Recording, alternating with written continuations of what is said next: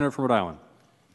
Mr. President, I rise again with my increasingly battered poster to call on this body, and in particular on corporate America, to wake up to the threat of climate change. Just this week, the IPCC report came out saying that we are now at the do-or-die, last chance moment. The other interesting thing about that IPCC report was that it, for the first time, focused on the role of malicious fossil fuel political influence in preventing the solution. Political influence is actually contributing to the climate change problem, and it's the scientists who are now pointing this out. Well, one of the worst expositors of that political influence, the monster in the middle of that political influence campaign here in the United States, is the United States Chamber of Commerce. And I want to talk about them in a minute, but first let's do just a quick recap, because we've known about climate change for a long time. Scientists knew about the greenhouse effect back when Abraham Lincoln was riding around Washington in his top hat. In the 1950s, the oil industry began research on the effects of greenhouse gas pollution. In 1977, nearly a half-century ago, Exxon's top scientist warned management of what he called general scientific agreement. Half a century ago, mind you. General scientific agreement that the most likely manner in which mankind is influencing the global climate is through carbon dioxide released from the burning of fossil fuels, end quote. A Republican-led committee, led by my predecessor, John Chafee, held a Senate hearing on climate change in 1986. And in 1989, the Chamber of Commerce, one of the most influential forces in Washington, and now one of the biggest lobbyists for fossil fuel interests, the U.S. Chamber of Commerce issued a report for business leaders about the threat of climate change. We've dug out that report because they entered it into the record in a House proceeding later that day. And here's what that report said. I'll quote at some length. There is qualitative agreement among prognosticators that sea levels will rise, wetlands will flood, salt water will infuse freshwater supplies, and there will be changes in the distribution of tree and crop species and agricultural productivity. A significant rise in sea levels will flood now inhabitable land in some countries. These same actions will affect wetlands, and it may not be possible to protect both coastal and wetland areas. Georgia, very susceptible to this, as the presiding officer knows. Flooding will intrude into water supplies, such as coastal cities, e.g. Miami and New Orleans. Changes in temperature patterns will affect natural ecosystems by altering the distributions of species and affecting forestry and silviculture. Croplands will change. The stress will depend on changes in precipitation patterns. Global warming will affect snowfall patterns, hence melt, and affect water supplies. Most of California's water supplies are from snow melt. And if snow is reduced to rain or melts quickly during the winter, water supplies in the summer will be less than now. Does any of that sound familiar? Of course. It is what we are looking at around us now, and it's what the U.S. Chamber of Commerce predicted in 1989. Knowing that, what did the Chamber do? I'll tell you what the Chamber did. Over the past 2 decades, every time Congress took up good climate bills, the Chamber conspired to kill them. The reason is pretty simple. The Chamber serves as the arm of the fossil fuel industry. It takes its money and it does its dirty work. A couple of years ago, a witness at our special committee on the climate crisis explained how big trade groups like the Chamber, and I quote, adopt the lowest common denominator positions on climate of their most oppositional members. Fossil fuel pays the chamber to kill anything that threatens what the IMF estimates is an over $600 billion annual subsidy for fossil fuel in the United States. On climate, it's not the Chamber of Commerce, it's the United States Chamber of Carbon. Here are some of the corpses in the Chamber's legislative graveyard.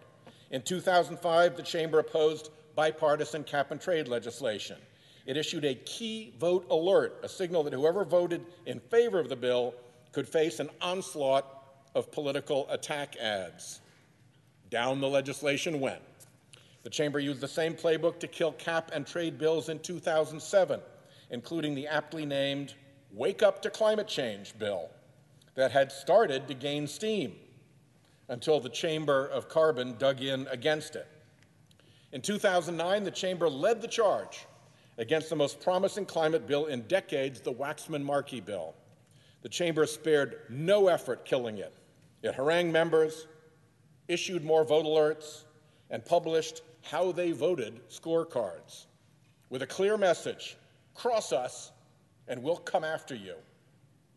Since then, the Chamber's axis of influence in Congress has refused to hold hearings on, mark up, debate, or vote on any serious climate legislation. At the same time, the Chamber fought climate action in the courts and in executive agencies. Here's a few of their cadavers there.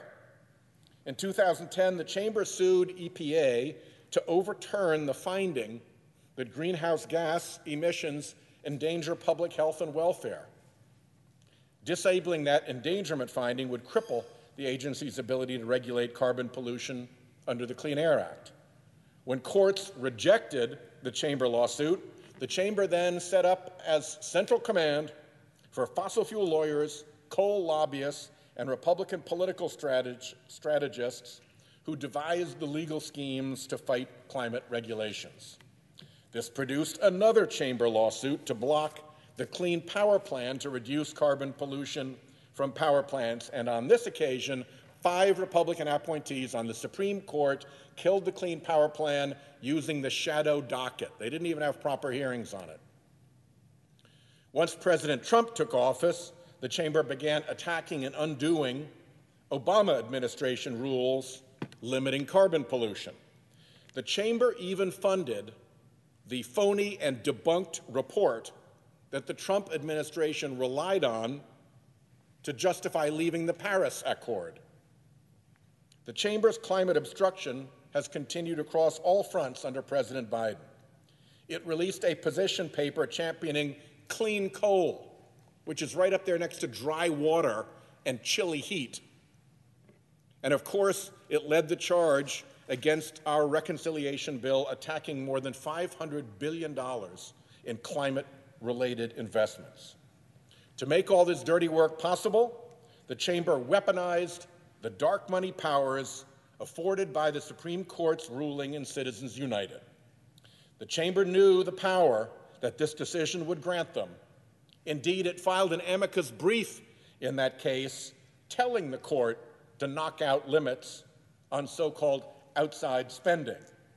And Citizens United then allowed outside groups to spend unlimited sums on electioneering activities, which teed up the Chamber to funnel roughly $150 million into congressional races.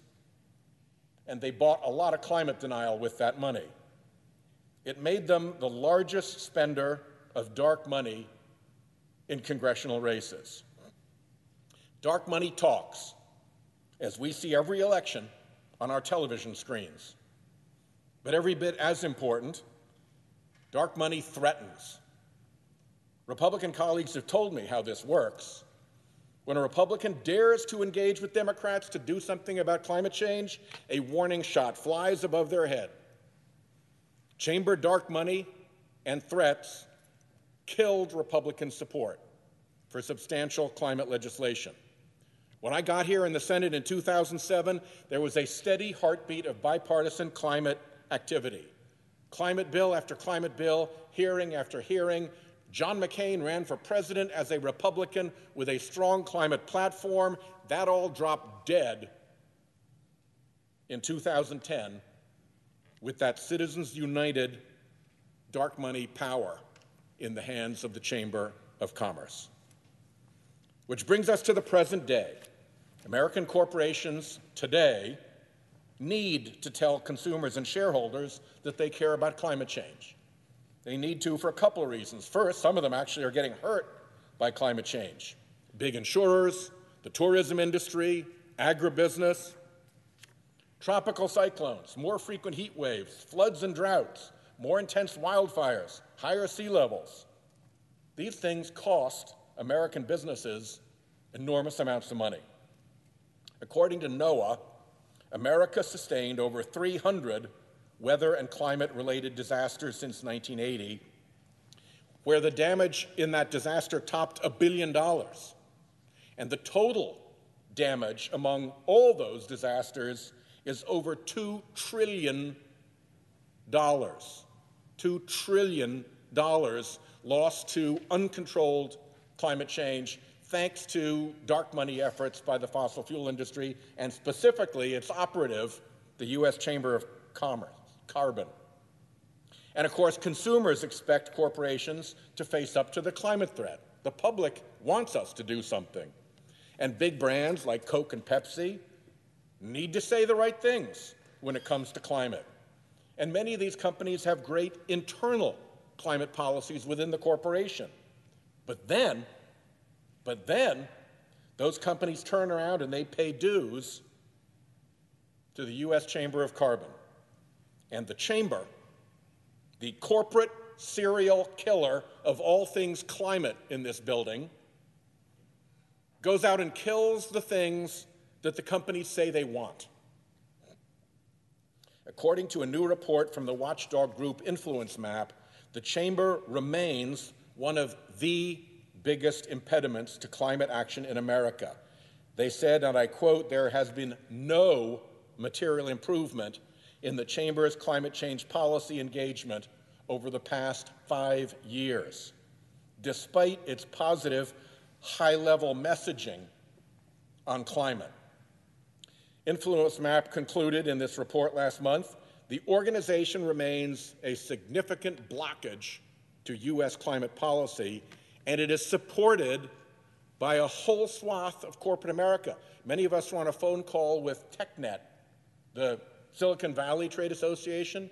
10 of its members are on the members of the Chamber of Carbon. They fund climate denial. They think they're doing the right thing on climate, but they're not.